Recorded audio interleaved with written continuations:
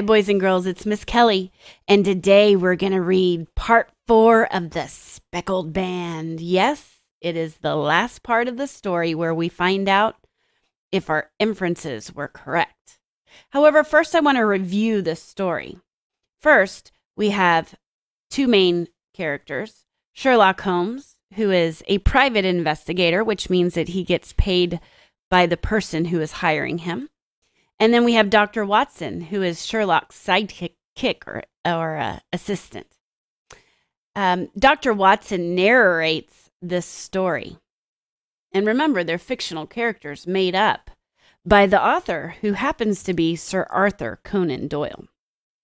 Anyways, Helen Stoner came to see Sherlock Holmes to hire him to investigate her sister's death. Her sister's name was Julia Stoner, and she happened to die 2 years ago, which is kind of weird that Helen would come 2 years later to have Sherlock investigate the death.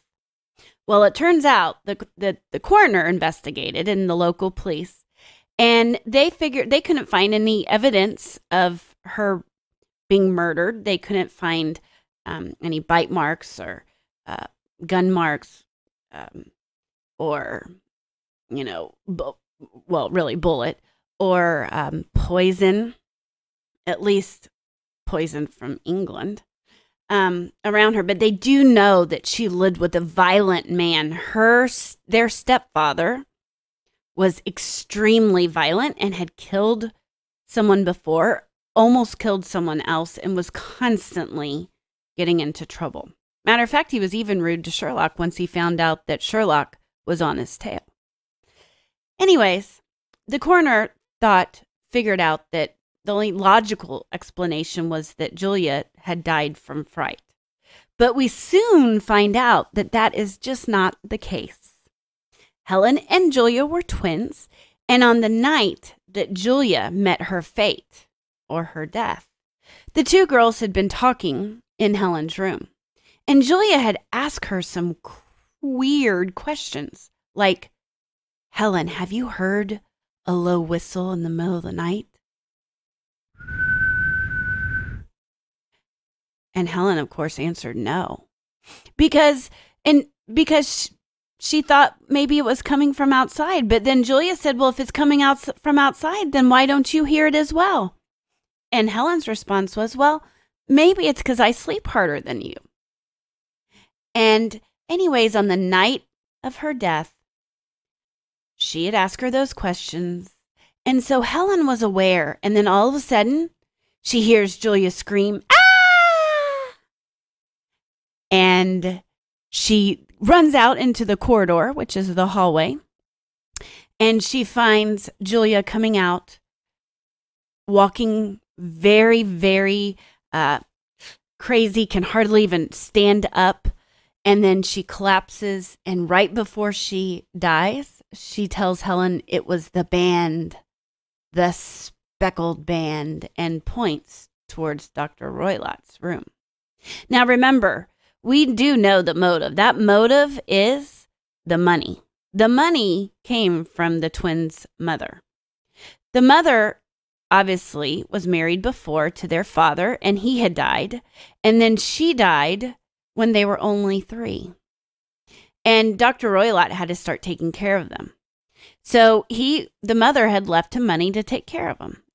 Now, of course, it was a lot of money back then. And the money is in pounds because they live in England. And I guess, if the girls got married, the deal was that 2 weeks before, if the girls got married, he had to split the remainder of the fortune, because remember, he used that money to live on because he had been in jail, and so he could have no job anyways. He had to split the remainder of the money with the 2 girls. And so even though he didn't tell the girls they couldn't ever get married, lo and behold, Julia died 2 weeks before she was about to get married.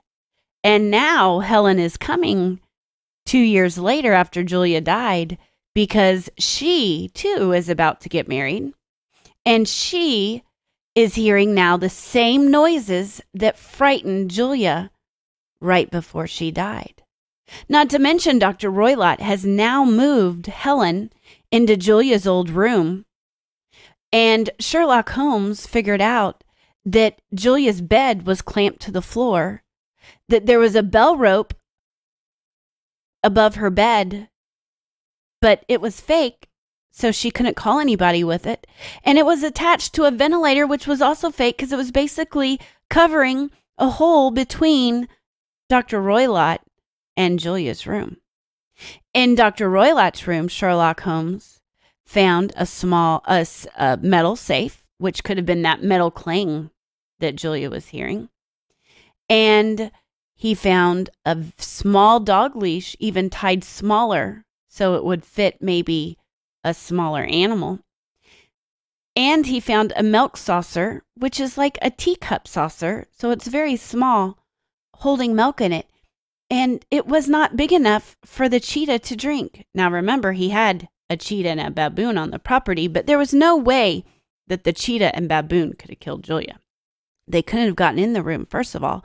And second of all, there was absolutely no marks that the cheetah and the baboon could have left. So it had to have been something else. But what? Dun, dun, dun. Okay, so let's start reading and see. Oh, and also Sherlock found a chair underneath the ventilator in Dr. Roylott's room, as if Dr. Roylott had been standing on it. That's also very important. Let's start reading now and see what we find out and if we were correct. Okay, here we go. Part 4 of the Speckled Band. "You see it, Watson?" he yelled. But I saw nothing. At the moment when Holmes struck the light, I heard a low, clear whistle. But the sudden glare in my weary eyes made it impossible for me to tell what it was my friend lashed so savagely. I could, however, see that his face was deadly pale, filled with horror and loathing. Okay, boys and girls, so he heard a low, clear whistle, and he immediately started hitting the bell rope. But it's pitch black in there, so he can't see. He had ceased to strike and was gazing up at the ventilator when there broke from the silence of the night the most horrible cry to which I have ever listened. It swelled up louder and louder, a yell of pain and fear and anger all mingled into one dreadful shriek. Ah! It struck cold to our hearts, and I stood gazing at Holmes, and he at me until the echoes of it died away. "What can it mean?" I gasped. "It means that it is all over," Holmes answered, "and perhaps for the best. Take your pistol, and we shall enter Dr. Roylott's room." With a grave face, he lit the lamp and led the way down the corridor. Twice he knocked at the door without any reply from within. Then he turned the handle and entered, I at his heels with the cocked pistol in my hand. A singular sight met our eyes. On the table stood a lantern with the shutter half open, throwing a brilliant beam of light upon the iron safe, the door of which was ajar. On the wooden chair sat Dr. Grimsby Roylott, clad in a long dressing gown. Across his lap lay the long leash we had noticed during the day. His chin was cocked upwards, and his eyes were fixed in a dreadful, rigid stare at the corner of the ceiling. Round his brow he had a peculiar yellow band, with brownish speckles, which seemed to be bound tightly around his head. He made neither sound nor motion. "The Speckled Band," whispered Holmes. I took a step forward. In an instant, his strange headgear began to move, and there reared from his hair the squat diamond-shaped head and puffed neck of a loathsome serpent. Ah, boys and girls, it was a snake. "It's a swamp adder," cried Holmes, "the deadliest snake in India. He died within seconds of being bitten. Let us thrust this creature back into its den, and we can then remove Miss Stoner to some place of shelter and let the county police know what has happened." As he spoke, he drew the leash swiftly from the dead man's lap. Throwing the noose round the reptile's neck, he drew it from its perch and, carrying it at arm's length, threw it into the iron safe, which he closed. Such are the facts of the death of Dr. Grimsby Roylott of Stoke Moran. The little I had yet to learn of the case was told to me by Sherlock Holmes as we traveled the next day. "I had," said he, "come to an entirely incorrect conclusion, which shows how dangerous it is to reason with insufficient data. The presence of the gypsies and the use of the word band put me on an entirely wrong scent. I reconsidered my position when it became clear that whatever danger threatened an occupant of the room could not have come from the window or the door. My attention was drawn to this ventilator and to the bell rope. The discovery that this was a dummy, which means fake, and that the bed was clamped to the floor, so they couldn't move it, gave rise to the suspicion that the rope was a bridge for something passing through the hole and coming to the bed.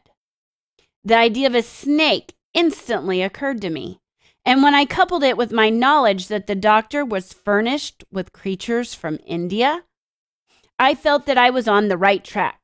The idea of using a form of poison which could not be discovered by any chemical test in England was just such a one as would occur to a clever and ruthless man who had spent his time in India. See, boys and girls, the coroner had tested for poisonous things in her body, but it was a long time ago, he could only test for poison that they knew of at that time. They didn't know stuff from other countries that the animal was only there. Now, if the swamp adder would have been in England as well, they would have been able to figure it out. But this animal was only from India. Then I thought of the whistle. Of course, he must recall the snake before the morning light revealed to it the victim. So what he's saying here is he must call it back to him before the light comes in, and Julia, or now Helen, could have seen the snake. He trained it, probably by the use of the milk that we saw in the saucer, to return to him when summoned. He would put it through the ventilator, certain that it would crawl down the rope and land on the bed. It might or might not bite the occupant that night. Perhaps she might escape every night for a week, but sooner or later, she must fall victim, meaning the snake will bite her sooner or later. So that's why Julia heard it for at least 2 weeks, because he had been putting it in there. The snake just hadn't bitten her until that last night, and then that killed her. Luckily, it didn't bite Helen on the first night, or this story would never have taken place. I had come to these conclusions before ever I had entered the room. An inspection of his chair showed me that he had been in the habit of standing on it to reach the ventilator. The sight of the safe, the saucer of milk, and the loop of cord were enough to dispel any doubts that remained. The metallic clang heard by Miss Stoner was caused by her stepfather hastily closing the door of his safe. So hastily means quickly. Having made up my mind, you know the steps I took to put the matter to the proof. I heard the creature hiss, as no doubt you did also, and I instantly attacked it. So that low whistle was the snake hissing, driving it through the ventilator, and also causing it to turn upon its master at the other side. The blows of my cane roused its temper so that it flew upon the first person it saw. In this way, I am indirectly responsible for Dr. Grimsby Roylott's death. I cannot say that it is likely to weigh heavily upon my conscience. So Dr. Roylott killed Julia with a snake from India, and he would send it through the ventilator every night, and it would go down the bell rope into Julia's bed, and then that first night into Helen's bed. And he would leave it in there a couple of hours, and then he trained it with his whistle sound to come back to him. He'd give it a little treat of milk, and then he'd put it safely away back in the safe and just close that door quickly because, it was very poisonous. And he did this until finally it killed Julia. Luckily, Sherlock figured this out before it killed Helen. Okay, boys and girls, so the motive was that the money that he was going to have to give the girls, he was going to have to share that money with Julia and Helen, and there was only a little bit left, so each person was going to get about 250 pounds, which is not enough, apparently, for Dr. Roylott. And remember, that was a lot of money still back then because it was a long time ago. Things cost a whole lot less. Who killed Julia?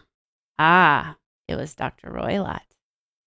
Because even though he didn't personally kill her, he placed all the things for the snake to get into her room and place the snake in her room to kill her. So who killed Julia? It was Dr. Roylott. What killed Julia? It was the snake. And how did he kill it? He stood on his chair, he sent it through the ventilator, down the bell rope into the room, and then he would blow the whistle before the sun came up to call it back in. He'd give it a little treat of milk from that saucer, and then he'd slam the safe closed. There you have it, boys and girls. I hope you enjoyed this story. It's always a fun story to read. I sure do miss you guys. Talk to you later. Bye.